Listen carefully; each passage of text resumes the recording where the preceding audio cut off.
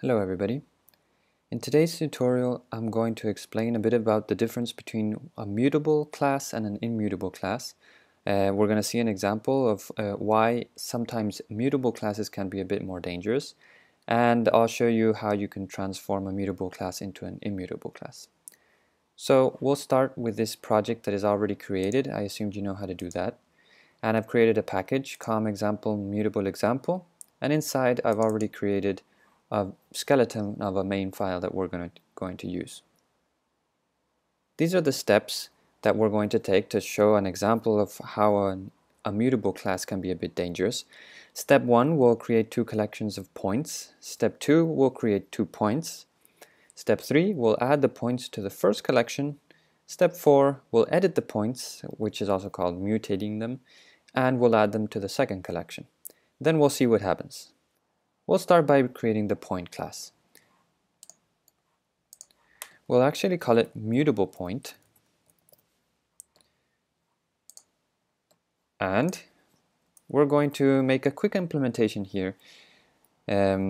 First of all, although this is not completely relevant to the tutorial, we're not going to make this class public. We're actually going to make it package private, and we're going to make it final, so no subclasses can be made of it. We're going to add two fields, private double x and private double y.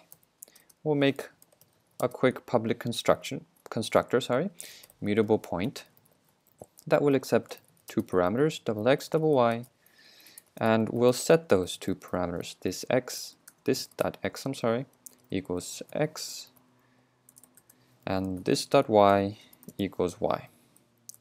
Then, in order to make this class mutable, we're going to create public setters and getters. So we'll start with public the getter double get x, which receives no parameters and simply returns x, and the setter public void set x. This does receive a new value for x and does the same as the constructor, sets x to the new value. We'll copy these for the y parameter.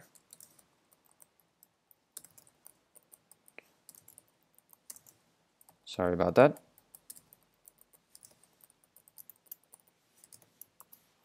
And now we're done with our mutable point class. One more thing, just so we can actually see this work well, we're going to add an overrided toString method. Override public string toString. This will override the method in the object class. And what we do here is a quick string where we can show the point. So open parentheses, the x, a comma, the y, and close parentheses. And that way we can print out a point. We go back to the main, and we'll start by creating the two collections of points.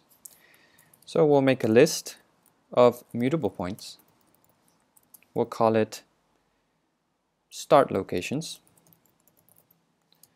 and it will be equal to a new array list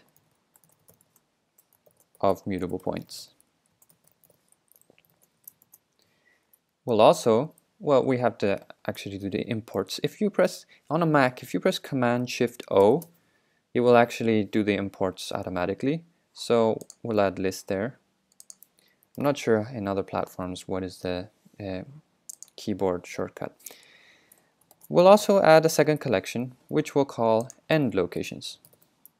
Now imagine we're programming some sort of game or some sort of application where we're going to show those points on the screen.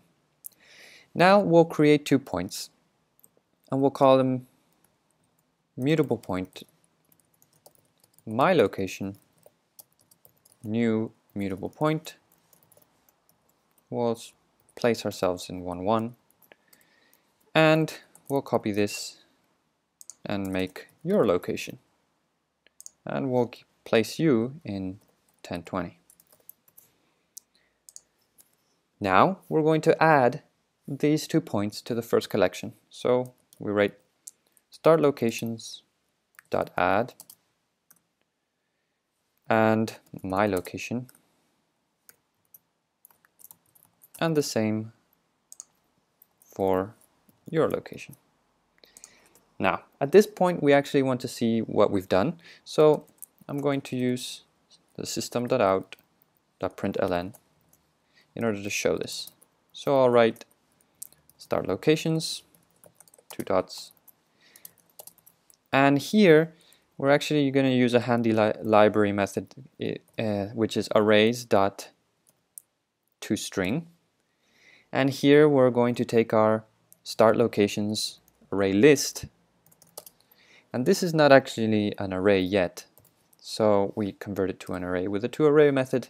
That way it'll print it out nicely in using this overrided toString method, which we added to the mutable point class. So now that that's done, we can run it. And we see what we were expecting. Start locations is an array which contains 2 points, 1, 1 and 10, 20. So now the next step is we're going to edit these 2 points and we're going to add them to the second collection. Now, in what situation could this happen? At some point, maybe if in the course of the application being run, the positions, my position and your position, change. So in that case, it would be logical for us to take my location and edit it. How do we do that? We write my location dot, and we use the setter that we wrote. So we're actually going to place me in 100 and the y separately 100 as well. So now I am in position 100, 100. And we'll edit your location and we'll set it to -10 and -20 for the y. Now that we've edited the points, we're going to add them to the second collection. So end locations dot add my location and end locations dot add your location. And now that we're ready, we're going to print out this new collection to the screen. So this time the end locations arrays to strings end locations to array. And we'll press play, we'll run it, and we see the following. Start locations appears to have 1, 1, 10, 20, which were the start locations, which is fine. End locations has 100, 100, -10, -20.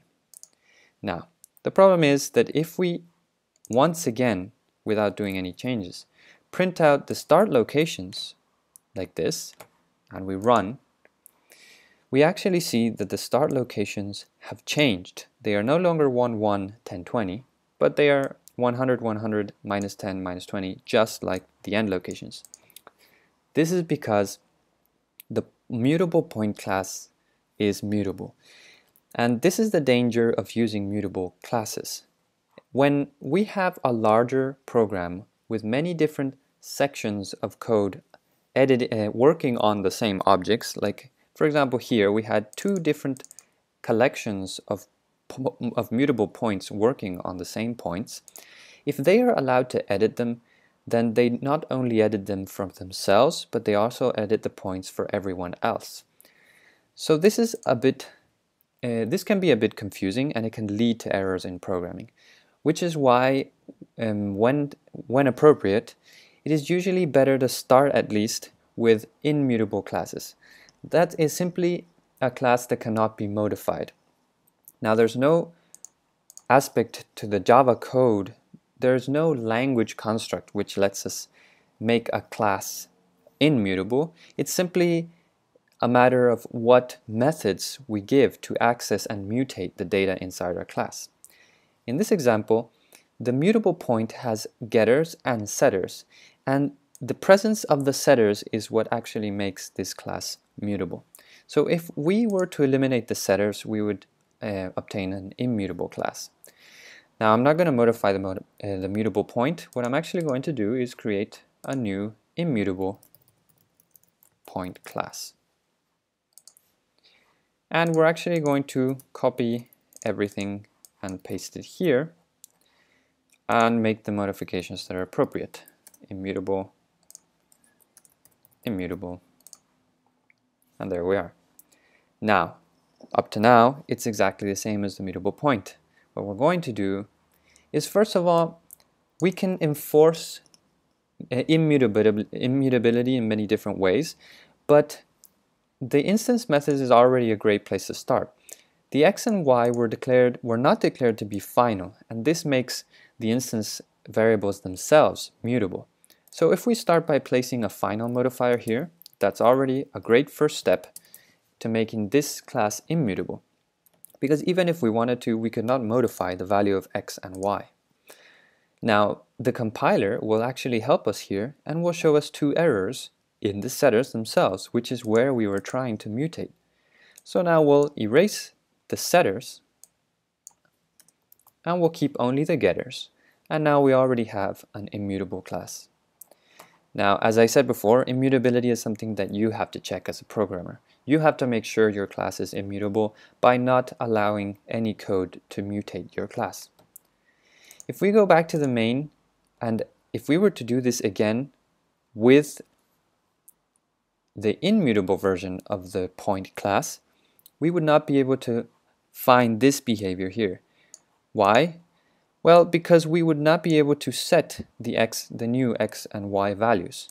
Therefore, if we wanted to actually edit the locations and add them to a second collection, which is the end locations, we would be forced to actually make new points.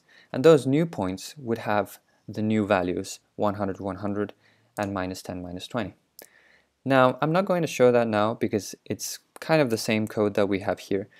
But if you take the immutable point class and you try to replicate this code, you'll quickly see that you cannot modify the immutable point and that you're forced to create new immutable points, new immutable points, which you could call my end location, your end location, and you could call these my start location and your start location. This helps us make programs that have a smaller chance of actually being incorrect. So my advice is, when you're starting a new class, try, especially with simple classes, try your best to make them immutable.